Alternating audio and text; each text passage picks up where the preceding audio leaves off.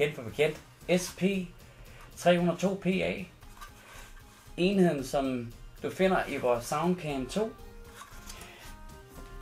Den står opgivet til en 91 dB, men det skal man ikke tænke så meget over. Hvis du kigger på frekvenskurven, vil du lægge mærke til, at under 100 Hz, der holder den her sig mere følsom end mange andre basenheder. Og det er i virkeligheden der, hvor at den har sit arbejde i det system, som i Soundcam 2.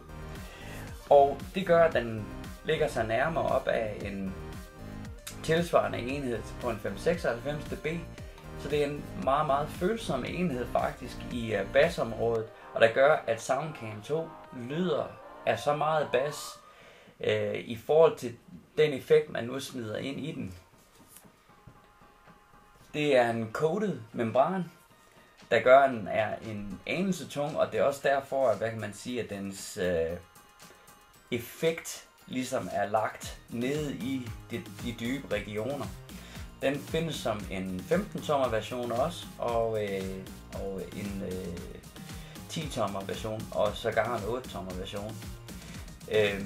Lyden det er en partmembran, som er coated, så den er meget old school. Det vil sige, at den er spændende at høre på, specielt god til rockmusik, og den har sådan lidt en 70'er-agtig varme til basslyden. Så en rigtig sjov serie at bygge med. Det var SP-302PA. Gør det godt. Hej.